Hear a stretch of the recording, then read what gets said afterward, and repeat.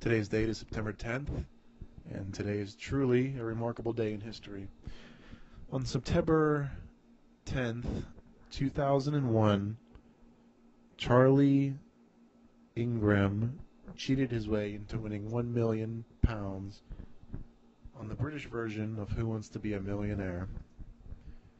Charlie was born in 1963, and he was a novelist who made headlines in the UK after he was accused of cheating on the TV show Who Wants to Be a Millionaire in 2001.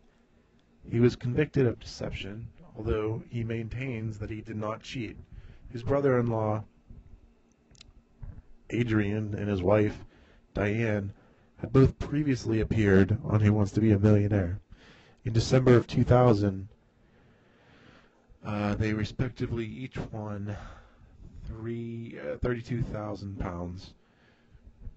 He is married to Diane, who has since participated in other TV game show reality shows, including The Weakest Link and Hell's Kitchen in 2003. He received a cordial discharge after he was found guilty of deception. He cheated by having people in the audience cough whenever he read the right answer, and yeah, they looked through the tapes and they saw that he was cheating. People were suspicious because he used up all his lifelines really early. He kept on saying he was unsure of the answers. And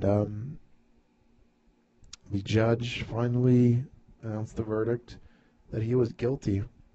And yeah, so they went to jail and stuff because they cheated on Who Wants to Be a Millionaire.